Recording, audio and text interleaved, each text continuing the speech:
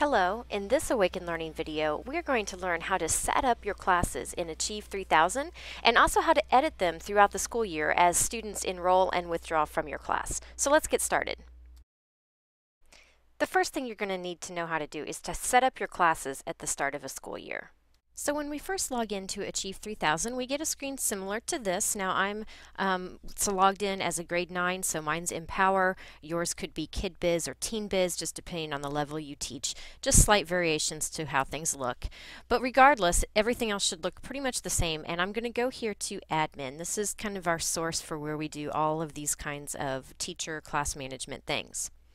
So when I get to admin, if this is closed up, we're going to open up user administration, and here we're going to find all the things we're going to use in this video: creating a new class, adding users to my class, and removing users. We're starting with create a new class. So this pop-up will come up, and you won't have to do this step. You will not have to choose your school, but I do because I have a district account. You should go straight to this screen.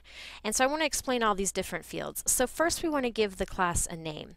And we would like you to use our standard naming procedures, because when I run reports, if you don't include both of these elements I'm going to ask you to, it's really hard for me to tell whose class is whose and to be able to get the information that I need. So we'd like you to first put the last name of the teacher, a dash, and then the class or the block that however you want to name this particular class. So I could put like AM reading, or I could put block 3, that kind of information there to distinguish which class it is. So we'll fill in the class name. Content area, you're going to want to choose whichever subject you teach. You can leave the room number blank, that one's optional. You do have to put in a grade, so I'm just going to put 8th grade here. The program, you may have other options here, but probably you won't. It's going to be either Teen Biz, Empower, or Kid Biz. So you'll select that, and then it asks you for the product. Again, you probably only have one choice. Automatically assign new users to. This is kind of your own individual preference. You have these different scaffolds that Achieve has built into it. I like to use the intervention one. You don't have to choose any of them, but I'll tell you why I like the intervention. It's going to cause the vocabulary to come up right in their face as soon as they go to an article. And I think that's a good thing to have students practice looking over before they start reading. So I like that it brings it right to their face when they start to go to the article. The other thing intervention will do is put numbers on the tabs to help guide them through the 5-step literacy routine. It's also going to help them understand what's part of the normal routine and what is involved in like the stretch article and things like that. So I like the intervention mode. You certainly don't have to choose that. Default class. You're only going to want to check this box if this class that you're creating is going to be the one that these students use most. If it's their primary class that they're going to be using Achieve3000 with, then you can check default class. And what that will do is just cause this class to be listed at the top of their drop-down menu. When they first log in, they have to choose what class they're working under, and so this one will go to the top if you make it the default class. Otherwise, they may have to click on that and change to this class. So that's an option that you can choose. Dual language, this is only going to be necessary if you have an English language learner who speaks Spanish as their first language in their room. Otherwise, you're probably going to leave that on N/A. Okay, so I'm going to click Next. And here you can see I have no students in the class right now. I need to click the Add button on the screen where I can find the students that I want to add to my class. Now this is going to be a little hard to demonstrate because I need to obscure the student names for privacy reasons. But over on the left side in this Browse section, you're going to see a list of students, and you can simply click on them to highlight their name. To highlight multiple students, like when you're first setting up your class, you're going to want to hold the Control key if you're on a PC, or the Command key if you're on a Mac, as you are selecting names. And that's going to let you highlight the names you want without choosing the ones in between. That's a little tricky for some people, so if you need help, let me know and I'll demonstrate that for you in person. So then you can just simply click on the Add to Class button to add those students to your class. Now, there's another method you can use. You can search for each student individually. which takes a little bit longer but is another method if you prefer that way. I always recommend that you search by last name because there's so many variations in how first names are entered. The student may be in the system differently than what you're searching for. So if you search by last name, you're pretty guaranteed to find them. So you search by last name and then click Find User. That's going to help you find students that match that search, and then you just simply click on the Add to Class button there. Now, if their student you're looking for is not in the list at all, they may not be in our system yet. They may be totally brand new to using Achieve at Southwest Parke. So then we're going to need to create new users. The button way at the bottom, you might have to scroll to find it, so a lot of people miss that. And that brings up a screen like this. Very simple to understand. These ones with the asterisks mean they're required, so we have to put in a first name and we have to put in a last name. Now this one's not marked as a required field, but I'm going to tell you it needs to be there. You need to look up the student's ID number in Harmony and fill that into this student/teacher ID box. That's very important because if the student withdraws and then comes back later, and those kind of things happen all the time, we really need that ID number in order to be able to retrieve their past records and that kind of information. So make sure you do fill in this box. Password is automatically generated. You can change it if you want. Some people like to make that their student ID numbers to be consistent with other things that we're doing as well. The rest of this is, oops, you don't want to mess that up. The rest of this is optional, whether you want to change these settings or not. Also make sure it's on student. That is the default, so I don't think you'll have a problem with that. Then scroll to the bottom and click Save Changes and Close. Okay, there we go. And now the next step that's really important, and a lot of people mess this up, we're not done yet. We feel like we've added our students, but we're really not done. We need to click on this red link that says Return to Class List. And that's going to take us back here. We'll see all the students we've added. You might want to just double check it because you can always click that Add button again. Or if somebody ended up there that shouldn't be, you can highlight them and click Remove. But when this looks good, we're going to click Next. And we'll see our full list of students there.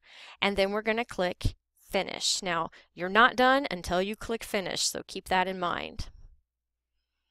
Now at this point the students have been added to the class. It gives you the option to set up another class straight from here. It also gives you the option to print your class list, which I would recommend because let me show you what that looks like. It just brings up a PDF that you can save or print, but it's also going to show me my students' login names and their passwords. So especially for new students, or this may be something you want to keep in a binder, do not post it in your classroom. Obviously we need to protect student login names and passwords, but this would be a very helpful page for you to have. So you can do that straight from here, and when you're done you can close that out. When we're done with here, we can either set up another class or click Close. So that's how you set up your classes in Achieve.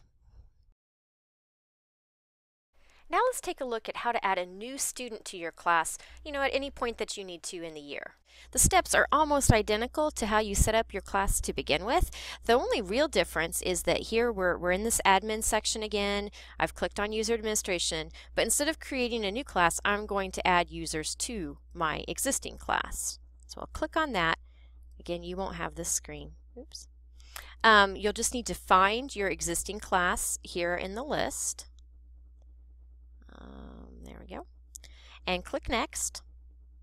And then you'll see the students who are already in that class. You'll click Add. These steps should be very familiar at this point. Now here's where I want you to make sure that the student doesn't already have an account. We have a lot of people involved in Achieve3000, and it's very possible that somebody has beat you to it and somebody's already created that student's account for them. So you definitely want to double check for their name here in the list, or do a search, or both if you just really want to be sure, so we don't end up with duplicate accounts for students. But chances are you're going to be creating a new user. And I showed you this in the setup your classes video part of this video, so this looks very familiar. You're just going to fill in their names. You do need to fill in a student ID number from Harmony. Again, very important step. So clearly you won't be able to do this until the student is been put into Harmony, but chances are that happens right away. I'm going to leave that blank because this is just a demo student. Okay, it's going to give them their password. I can set all those things. Save changes and close.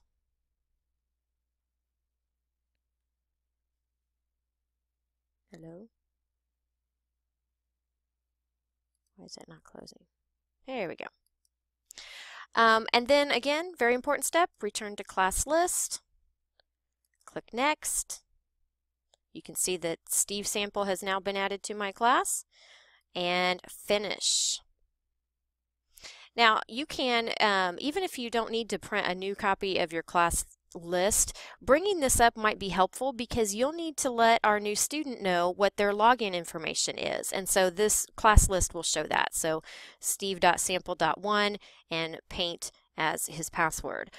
So you probably want to click on that so that you can get that information and get that to our new student and they can start using Achieve. And finally, let's talk about how to remove a student that is no longer in your class. Once again, we're in the admin section and we're under user administration, but this time we're going to go to remove users. Makes perfect sense.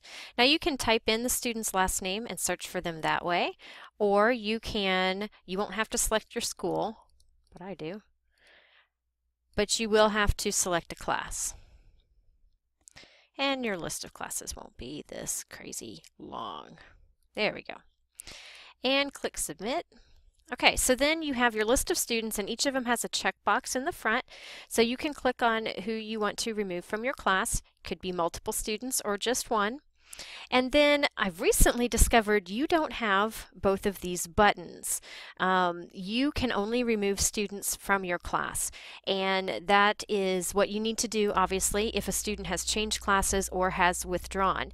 Now, if a student withdraws, I need to go in as the administrator of these accounts and permanently delete them from our roster, from our school accounts, so that they don't show up in our reports and start causing any sort of problems in our data tracking. So if you find that a student is still showing up in reports that has withdrawn, just shoot me a quick email and let me know that if somebody slipped by me and I wasn't aware that they had withdrawn, and I can get them pulled out of there before we run our next round of reports. So you're just going to click Remove from Class. It'll be your only choice, I think. And it's letting you know that it has done that and that student is gone. So very, very simple process for removing students from your class. So I hope this has helped you better understand how to manage your classes in Achieve3000. As always, if you have any questions, please do not hesitate to reach out to me. I'd love to help.